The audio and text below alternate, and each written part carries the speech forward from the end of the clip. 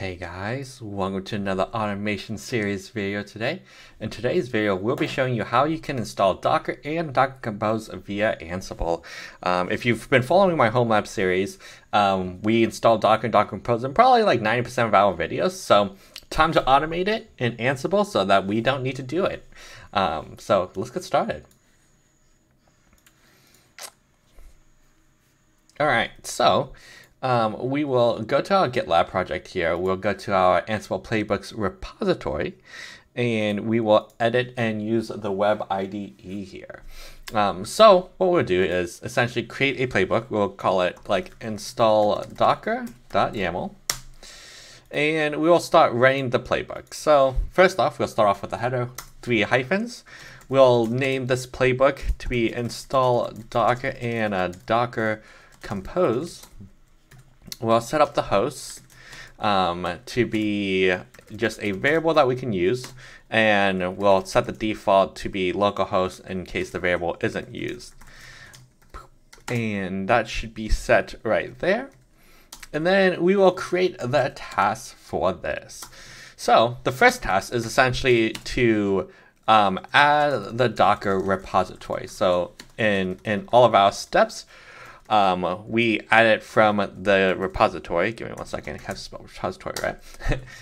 So we'll actually use the Ansible built-in command because the repository module for like Yum stuff doesn't include adding a repository. It does like enabling something or disabling and a few other things, but not adding. So what we'll do is essentially run the command that we would usually run when doing this. So we'll do yum config manager add repo, and we'll do the HTTPS download docker.com/linux/CentOS, and then dockerce.repo, like how we usually do it. And then we'll add the args that this command should create, the etc yum repos.d/dockerce.repo. So we want to try to make this idempotent as possible. So when this runs, this will actually add this file. So if this file already exists, this won't run again.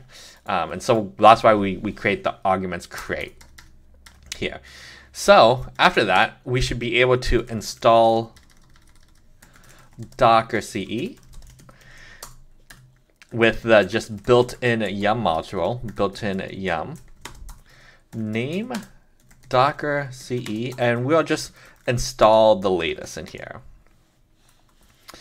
And then after it's installed, what we want to do is restart and enable Docker. So in this case, we'll just use the Ansible built-in service here, and we will restart Docker as well as enable. So the state will be restarted. So if it's started, it will restart it. If it's not started, it'll just start it. And then we want to just make sure that it is enabled so that on reboot, it will also start Docker.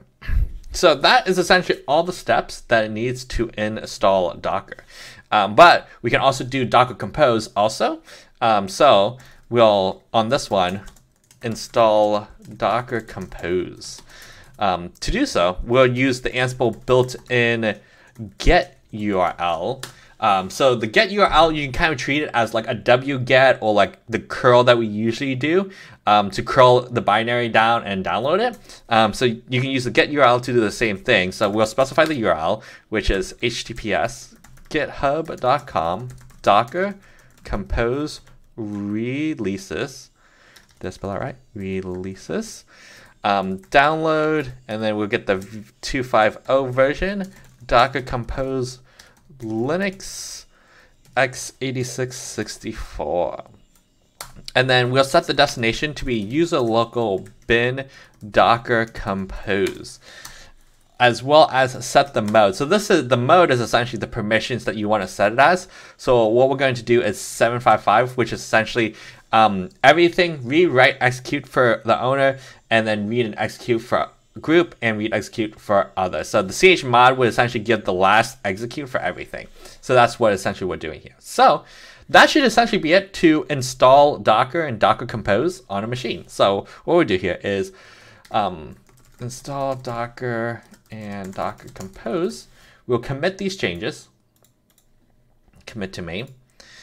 And then what we'll do here, that pipeline will run, we'll deploy out to this.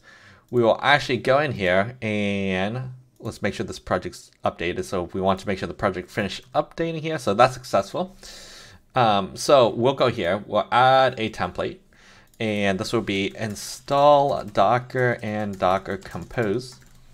We'll select the inventory to be our inventory, and we'll select the playbook to be install Docker. We'll use our root credential here to log in for the server login, and we'll save that. Then we can go to surveys, and in here we can add the host name, and the variable will be host name, and save this. So, and then enable the survey. So what we can do is launch this. We can launch this against our demo server install. And before that, let's log into our demo server real quick.